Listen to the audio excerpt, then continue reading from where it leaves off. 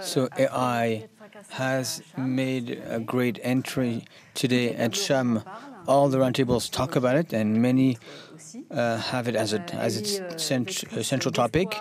It's a vector of hope, innovation, and progress. It's everywhere. It's ubiquitous in health. It's promising of corrections, optimization of the health system, even though it's hard to measure. And I totally agree, but it's hard to find a consensus. But it calls us on the 42% of inefficiencies, the wrong diagnosis, 10–15%, according to the publishings, the organizational flaws.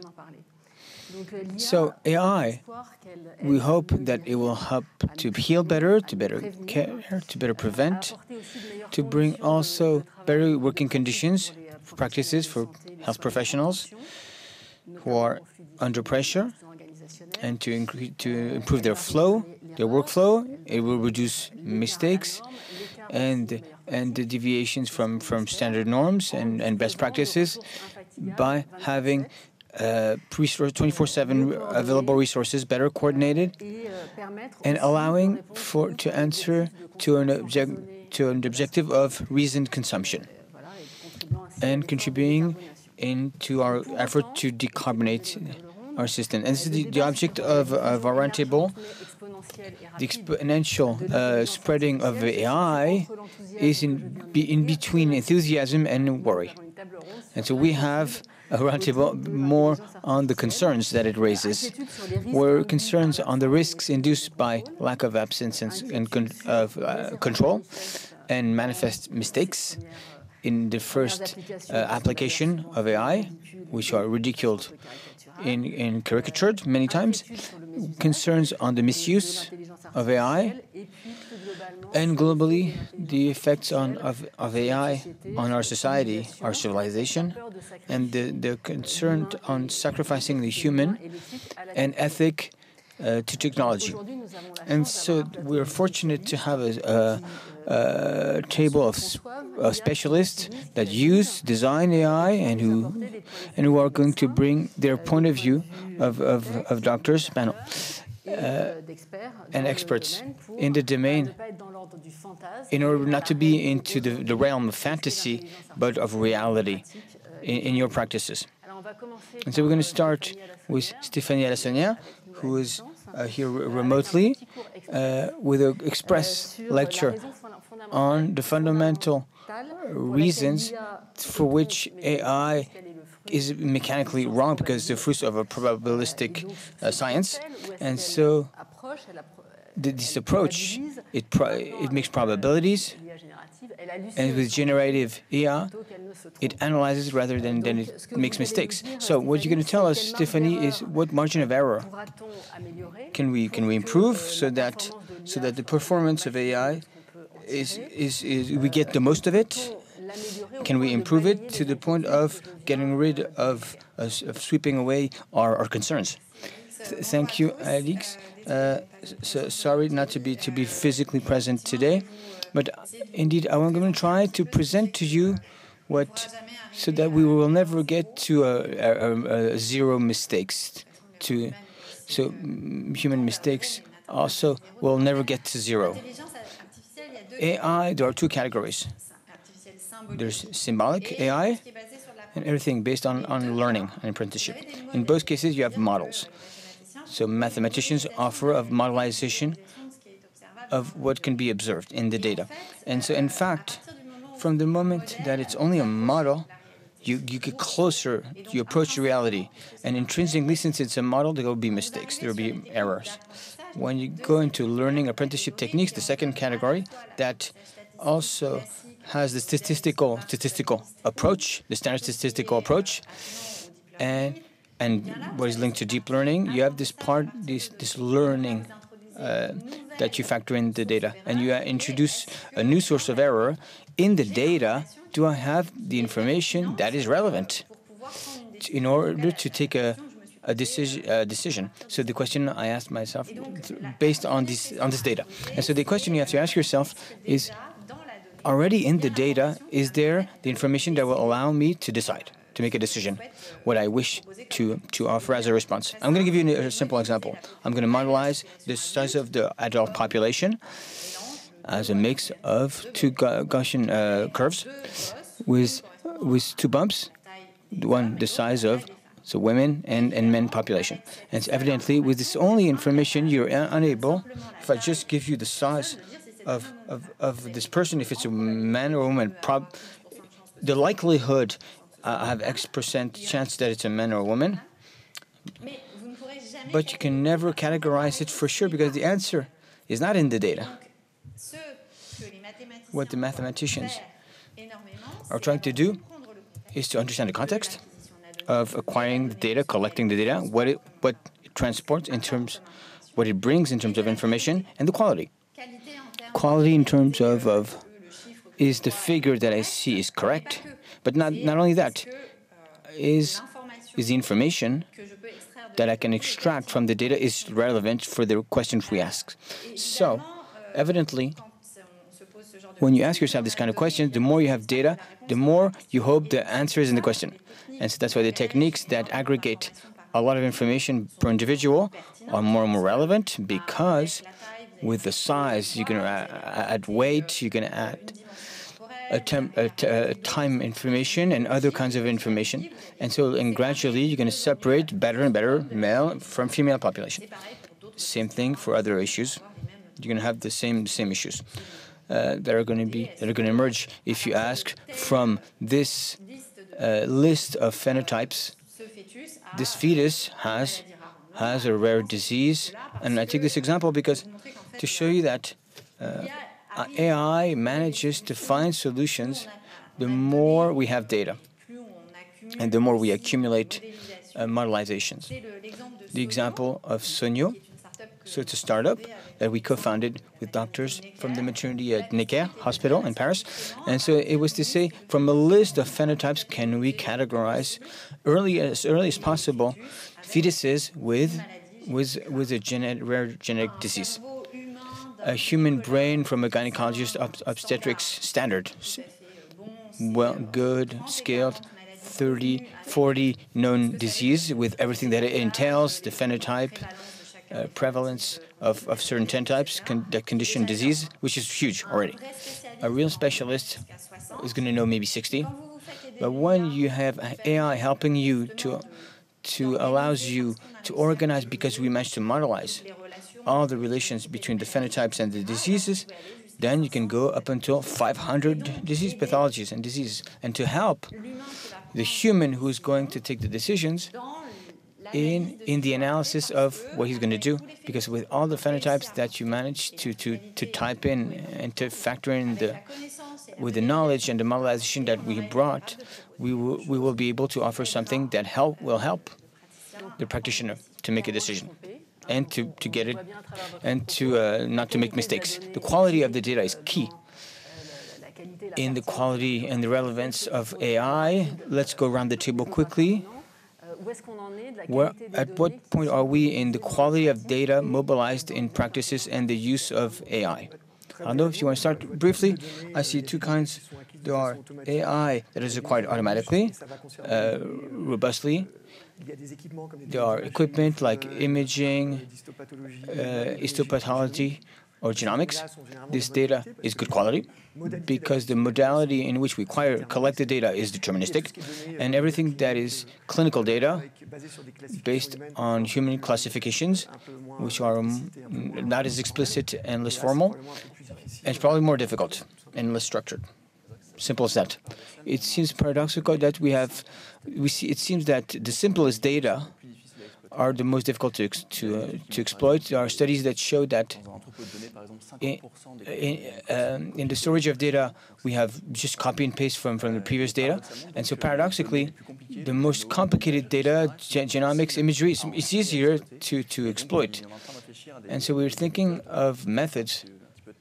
It's been time already of NAP to try to objectify and to use this clinical data that, in my sense, is just going to give us the best results in the end. And we suffer also from the partition between clinical data and medical economic data from the health insurance, and so to have more sharing in a framework of confidence and trust to access this data to support development of AI. Arnaud, you work in cardiology with the application, with direct application of AI, which allows you to be more reliable and specific, but that's not the subject here.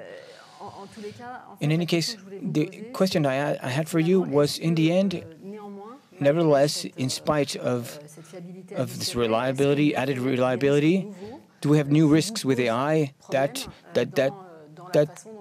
troubles you in the way you deploy those solutions? More broadly speaking, in the application that we see, I would say that, to summarize, that there's two types of AI. There's productivity AI, we talked about it already, everything that allows to ease the work of the doctors, to the fact of sorting out data, to look at electrocardiograms. It's what we see in imaging AI, more conventional, to help diagnosis. And then there's predictive AI, AI that will try to anticipate events with patients. And we have data now that allow us to assess sterilization processes for cardiac patients. So the risks are not the same. And so the nature of this AI, productivity AI, is AI that targets, basically, that aims at solving this issue of resources that we have. So doctors with too much data, and so monitoring, so there's a lot of connected objects, and how do you review this data in timely fashion, and to have medical efficiencies as a consequence. The risks that it entails and that creates if we replace all the doctors by automation, is it not as good or is it better? So in predictive AI, it's different. Are your models efficient? But the nature of these algorithms, humans don't have the ability to measure up to that. So how do we reason in medicine in general? Think of the context first. We don't reason, is this AI risky or not? It's a question of cost opportunity. Can AI get it wrong? Yes. Then so it's not desirable.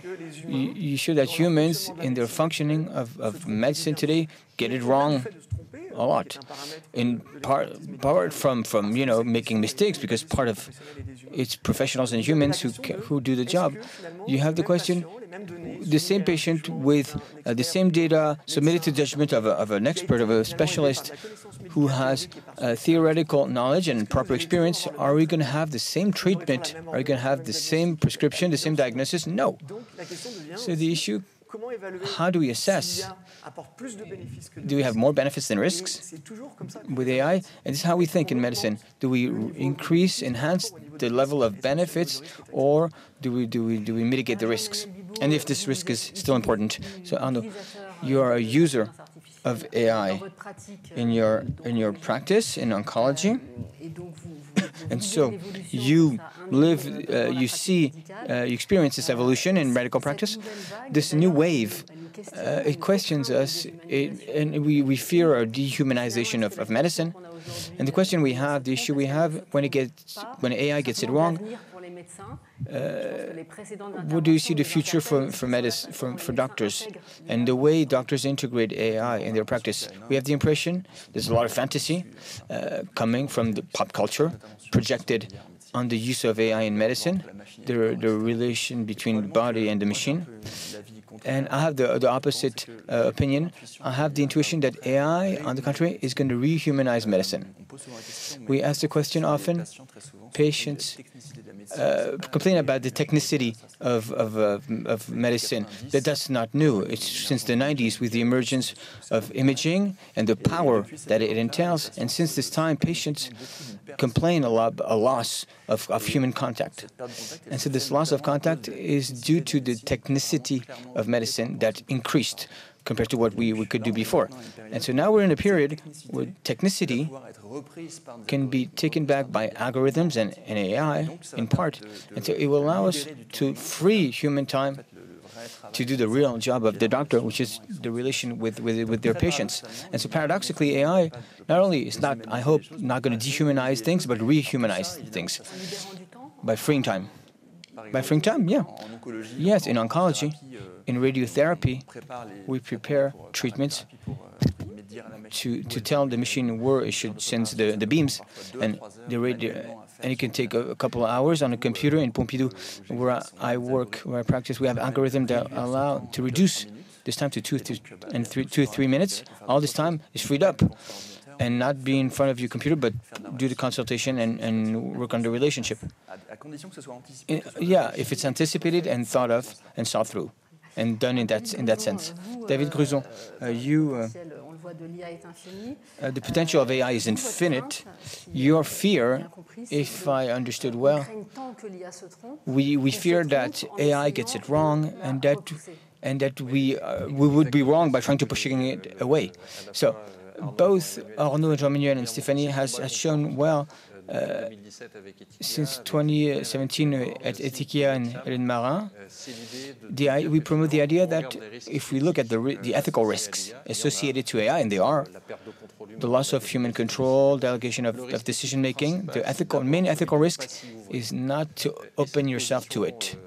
And this opposition, which is strong, which is a reversed reading of the precaution principle. The National Committee of Ethics adopted it. Their opinion 129, following the recommendation that we had with many people present here. The CCNE took this position and repeated that same opinion. The main risks of AI would be to push it away, because we have to measure that in an environment where digital in health is broadened, the borders are porous, and we should not be fooled. If we're not able to develop French, European solutions in a context that is legally, ethically the most protecting in the world, our citizens will turn to solutions designed elsewhere, with an increased risk of exfiltration of our health data and loss of sovereignty. But the stakes of developing those tools in France in a logic of positive regulation to invent methods of management methods and risk management methods that are credible but flexible is also an ethical issue for the future of our health system. And so we understood, we're all convinced that AI is part of the future of medicine and today's medicine. The issue of the risk of getting it wrong, making mistakes with or without AI, it questions the legal system, responsibility issues, as a consequence, and regulation. In terms of responsibilities, what about a doctor who gets it wrong with AI? Does it change medical responsibility? To talk about this question, we should understand that very schematically, there are two types of AI that are going to be used. One is already used, is AI, which we use to do things that we can already do ourselves, typically reading of medical imaging, radio, MRI, scans, X-rays, and biopsy. In this domain, for now, even though we can accelerate things, there's always a human reading that is done after. So the final decision doesn't change. The doctor is going to validate the final decision. Maybe in the future there will be less and less of that. And so the second type of AI are AI that allow us to do what humans that humans cannot do anyway. Predict in advance your risk of having a disease, or if you already have a disease, your chances of healing. We know that research in neurobiology, beyond 5 factors, the human brain is not good at making predictions, so we cannot check what AI does unless you make clinical trials over 10 years. Maybe we'll do that. But in this framework, there will be a loss of power. And the liability, the legal liability, is much more questioned. Will it be shared between the doctor who does the treatment in the end? Or is it the hospital who paid for the solution? Is it be the publisher, the editor? of the software? The responsibilities are not clear here. It's an open question. It's an open question on the issue of responsibility, of medical responsibility. What brings us to the evolution of regulation? You told us right now that, David, that you pleaded for the human guarantee of AI. So maybe you should explain to us into more detail what it means and to take care of preserving our innovation capacity. Could you tell us, in summary, what is in the AI Act and what is moving in this field? So thank you. In the end, this principle of human guarantee, it came from reflections in CHAM. It's right here at CHAM. Do you ask for royalties on that? I think we can really salute and hail that work, because what we have ideas flowing here and we have principles that evolve through time. And so the principle of human guarantee, like a Pokemon, he evolves through time. It's the same principle, but he gets stronger with time, keeping human at the center of the mechanism, and Emmanuel showed it pretty well, keeping a human decision and supervision, monitoring technologies. So it was included in Article 17 of the bioethics law. So the law of August 2020, information of the patient on resorting to AI in the procedure. The CCNE recommends collegial supervision, the college of guarantee with quality of risk management. We're going to sample, review cases with representatives of professionals and patients. What we developed, we have 12 ecosystems in place. The first in dental care, radiology. Yesterday, with the teams of Sophie Beaupère and Unicancer, we launched works on an ecosystem as a third-party trustee. In the centers, the dynamic is moving forward and is going to get to a new step, a new force at the European regulation level, which will be enforced in 2025. And so it's not only in AI in health, information of the patient on resorting to AI in the care, and human control, not always, on samples according to methodology that will be built with the same level of financial sanction than the GPRD. So 80% of turnover. A last word. In a singular fashion, this European framework, there's powerful, doesn't position France on over-regulation, because the FDA took this principle as well. This is the question we ask. Isn't it at a Frankenstein of AI, this human guarantee, with this obligation, which is possible at the start, maybe that's difficult in real life, in the maintenance of this mechanism.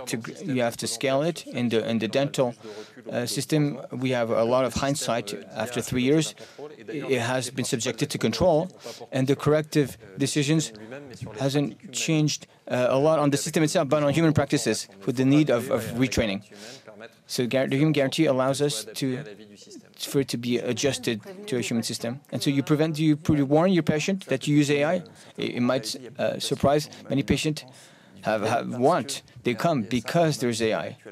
Even though, honestly, it doesn't allow to improve the quality, it saves time. It doesn't improve, for now, the quality.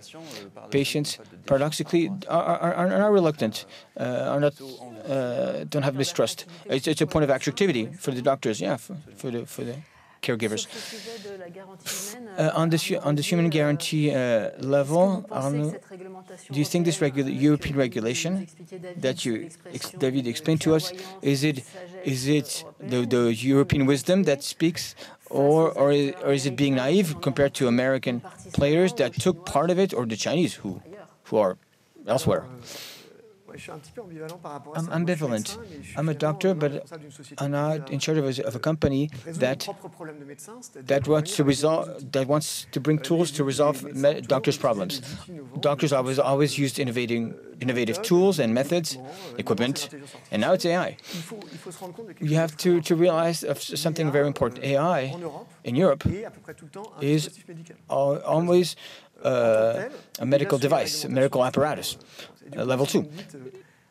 So if Europe is wrong or France is wrong, I want to tell you, I have European regulation that is very strict on medical apparatus, medical device. It's something we can wish for.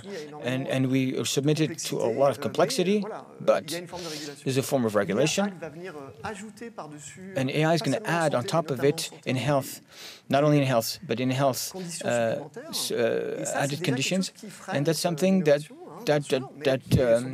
prevents innovation and allows us to find a good right balance. But it might prevent innovation. The worst thing that could happen is that we don't move forward. It's desirable to have AI, but other people move differently from us. But on the French aspect, and I express myself with David, I'm terrorized when I hear we invented a new thing in France, and in the law there's a human guarantee, but not always, but sometimes.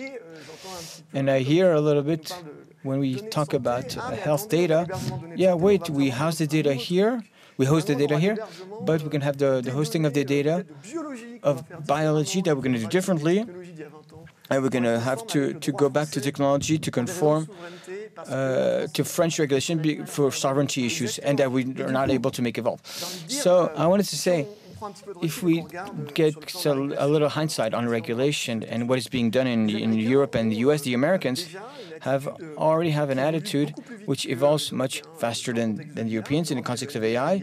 You have the MDR and AI Act, and the Americans now have set up fast tracks on algorithms to be able to validate quickly algorithms that are more advanced. And an issue that we don't want to see in Europe is to keep old versions of algorithm.